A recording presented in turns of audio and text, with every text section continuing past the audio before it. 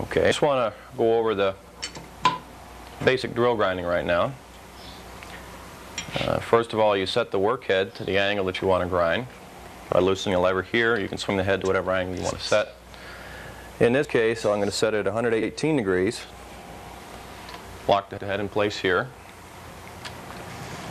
And for doing the right hand drills, use the number 4 cam, which fits right on here. And you also use the oscillation on the head. Now you always use oscillation for drill pointing, and for other operations you do not use the oscillation. The oscillation is engaged by pulling a pin in the back and locking it tight. And that should always be locked tight, because if it is a little bit loose, the head can wobble slightly and cause chatter on drill. To start setting up, there's several notches here on the workhead. You set it in the right hand slot for right hand drill. Put your chuck key in. Put the tool in the chuck and then lightly clamp down on it. Slide in the setting blade from the side here. Rotate the lip of the blade onto this step.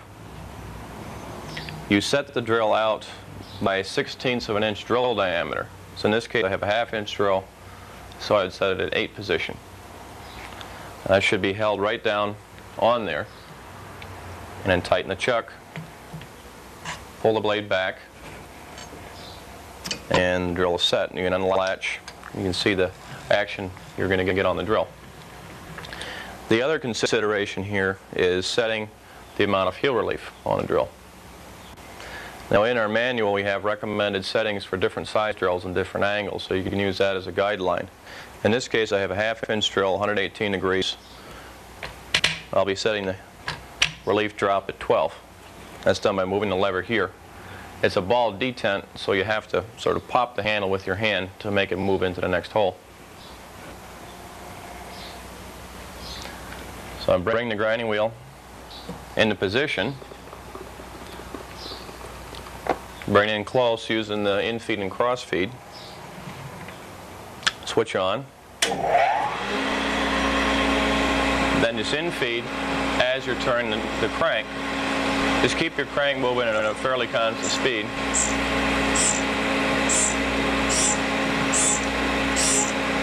Feeding in about 1 or 2 thousandths for every time you turn the crank. And once you have the drill ground, just turn it over slowly and let it spark out. Then move the grinding wheel back out of the way. Turn the motor off and just put your latch right back in this right hand slot. Take the drill out, and now you're ready to start the next drill. For the taper shank drills, use these rear steadies. You simply put the taper shank in this holder, and that uses the rear steady. These slide right in the back of the machine, right up through the hole in the back of the workhead, and open the chuck.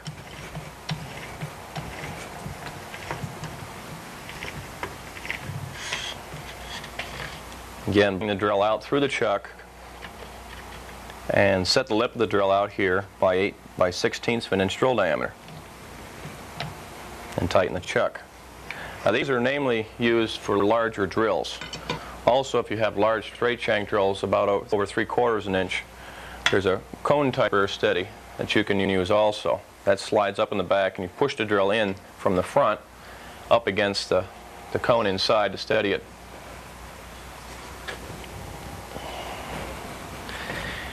Do a little different type of grind on this drill. It's called a plunge grind. Now this is done if you have a large drill that you have a lot of material to take off, or if you have a drill that's badly damaged.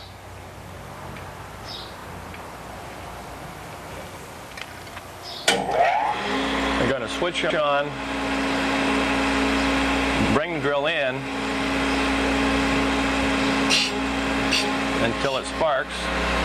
Then bring the grinding wheel past the tip of the drill, and on your in-feed dial, feed in about 10 thousandths of an inch. Then you're going to feed the grinding wheel right across the drill. And you just continue doing that until the drill is sharp, and then all you have to do is feed the wheel out a little bit, reset your chuck, and then you can pull it right out the back. This segment we're doing grinding a left-hand drill. Grinding a left-hand drill is pretty much the same as grinding a right-hand drill. The main difference is you use a different cam. In this case, using the #1 cam for two-flute twist drill. Push the head forward. Slip the cam on, and instead of putting the right-hand slot, you'll put it in the left-hand slot.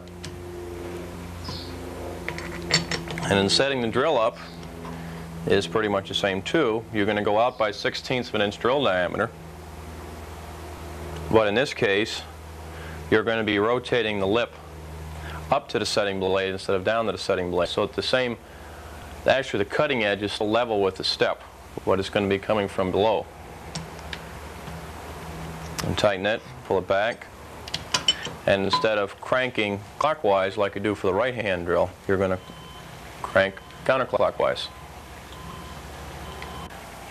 When you're grinding the drills, you have to keep in mind the fact that if you grind too much off the drill, you start to change the timing of your grinding. So if you grind too much off, the heel of the drill will start to come up into the air.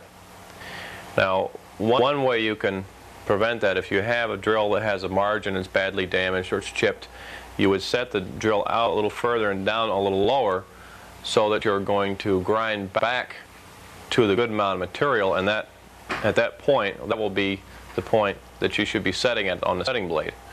And then this eliminates having to reset, but if you can say the drill is broken off and there's really no good reference point, just rough grind it, reset it, and then grind it again.